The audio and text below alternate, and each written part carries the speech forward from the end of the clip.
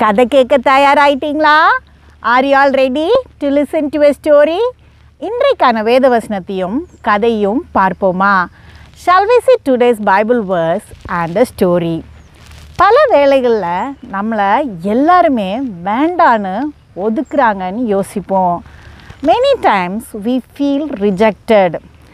யாருக்குமே நம்மளை பிடிக்கல, நம்ம தேவையும் இல்லை அப்படின்னு நமக்குள்ள ஒரு வருத்தத்தை நம்மளே உண்டாக்கிக்குவோம். We feel depressed thinking that nobody likes us and nobody wants us. பல முயற்சிகள் எடுத்தும் நம்ம தோல்வியும் அடைஞ்சிருப்போம் சில நேரத்தில். Sometimes we would have taken a lot of effort and we would have failed. வேதம் என்ன சொல்லுகிறது என்று பார்க்கலாம். Let us see what the Bible says.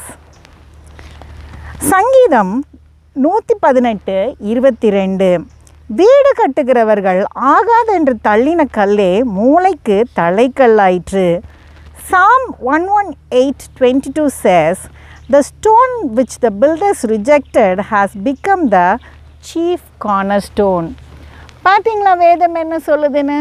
நம்மக்கிட்ட நல்ல திறமை இல்லை, நம்ம வேண்டான்னு நம்மளை ஒதுக்குறவங்களும் ஒரு காலத்தில் நம்மளை ஏன் ஒதுக்குனாங்கன்னு வருத்தப்பட வேண்டிய சூழ்நிலை வருமா? See what the Bible says. When we are rejected and when people say that we are worthless, a day will come when people who lost us will surely regret. ஒரு ஊரில் ஒரு அம்மா இருந்தாங்களாம். அவங்களுக்கு ரொம்ப வயது அதிகமாக ஆயிடுச்சாம். In a village there was a lady. She was very old. அவங்க கணவர் ரொம்ப சின்ன வயசில் இறந்துட்டதுனால இவங்க ரொம்ப வறுமையில் வாழ்ந்துட்டு வந்தாங்களாம். Her husband passed away when he was very young. So she was very very poor. இவங்க பல வேலைகளை செய்து அவங்களுடைய நாட்களை கழிச்சிட்டு இருந்தாங்களாம். She went for small work and she was spending her days. ஒரு கட்டம் வந்தது, அவங்களால எந்த வேலைக்கும் போக முடியல. She became very old. She could not go for any work. அதனால அவங்க வேறு வழியே இல்லாமல் அவங்க வீட்டில் இருக்கிற பொருட்களெல்லாம் கொஞ்சம் கொஞ்சமாக விற்று அதில் வர்ற பணத்தை வச்சு உயிர் வாழ்ந்துட்டு வந்தாங்களாம். So without any other solutions, she started selling the things in her house and she started living with the money that she earned by selling her things. அப்போ அவங்க வீட்டில் இருந்த பாத்திரங்களெல்லாம் இவங்க கொஞ்சம் கொஞ்சமாக விற்றுக்கிட்டே வந்தாங்களாம். She was selling the utensils that was in her house little by little. தினமும் அவங்க ஊருக்கு ஒரு பாத்திர வியாபாரி வருவாராம். அவர் வந்து பாத்திரங்களை வாங்கிட்டு எடுத்துகிட்டு போய் அதை சரி பண்ணி வெளியே விற்றுற தொழிலை செய்கிறவர். Every day to that village a utensil seller used to come. He used to buy old vessels from people, repair it and sell it for high price. இவர் அடிக்கடி வந்து இந்த அம்மா கிட்ட பழைய பாத்திரங்களை வாங்கிட்டு போனாராம். இவர் ஏழைங்க பாவம்னு எதுவுமே பார்க்க மாட்டாராம். ரொம்ப கம்மி விலைக்கு தான் பாத்திரங்களை வாங்கிட்டு போவாராம். He used to buy vessels from this lady often and he never felt pity for people who are poor or who are in need. He used to bargain and buy their old utensils. இப்படி ஒரு நாள் இந்த அம்மா எல்லாத்தையும் விற்றுட்டோமே என்ன பண்ணுறதுன்னு யோசிச்சுட்டே இருந்தாங்களாம். அப்போ அவங்க கண்ணில் அவங்க வீட்டில் இருந்த ஒரு கிண்ணம் பட்டுச்சான். One day the lady was thinking, "We have sold almost everything. What shall we do?" That time she noticed a bowl in her house. அந்த கிண்ணத்தை விற்கிறதுக்கு அவங்களுக்கு மனசே இல்லையாம். ஏன்னா அந்த கிண்ணத்தை அவங்க கணவர் தினமும் பயன்படுத்தி வந்தாராம். She did not have the mind to sell that bowl because it was used by her husband. அந்த கிண்ணத்தை பயன்படுத்தும் போதெல்லாம் அவங்க கணவர் சொல்வாராம், இந்த கிண்ணம் ரொம்ப விசேஷித்தது, இது என்னுடைய முற்பிதாக்கள்கிட்டருந்து எனக்கு வந்தது அப்படின்னு சொல்வாராம். Her husband, whenever he used to use that bowl, he used to say, this bowl is very special. It was given by my forefathers to me.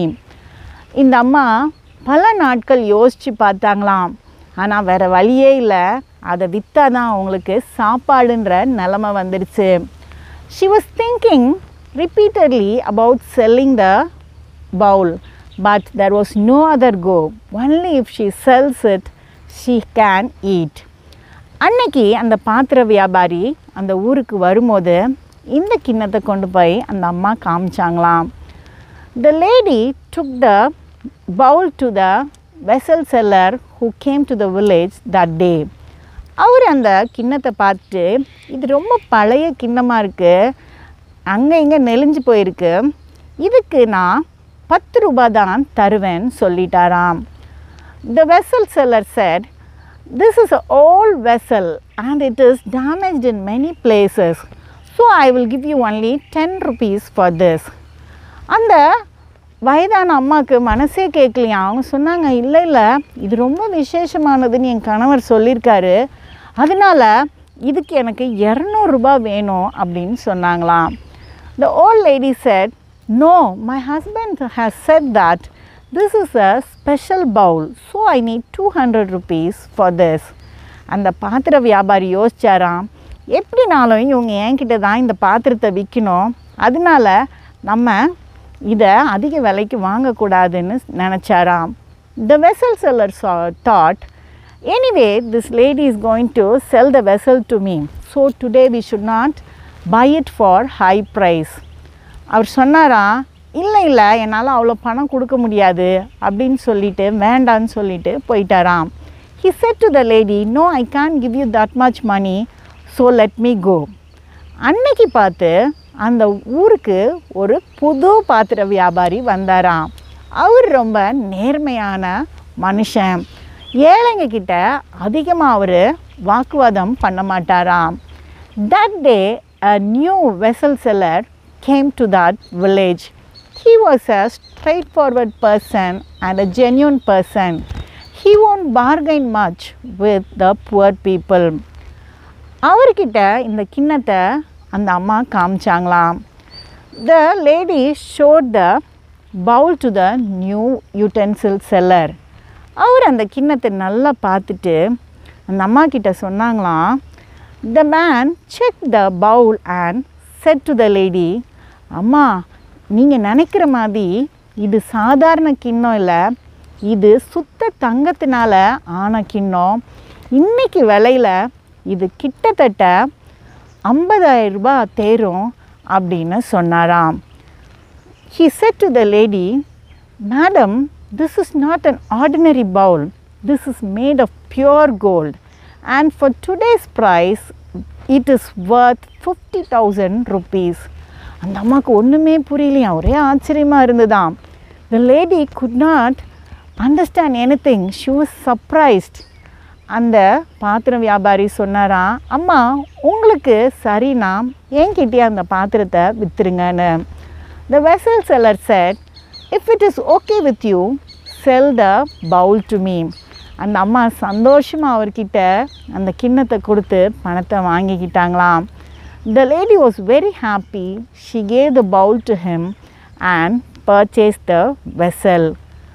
இந்த கிண்ணத்தை இவர் பட்டணத்துக்கு எடுத்துகிட்டு போகும்போது அந்த பழைய பாத்திர வியாபாரி பார்த்தாராம்.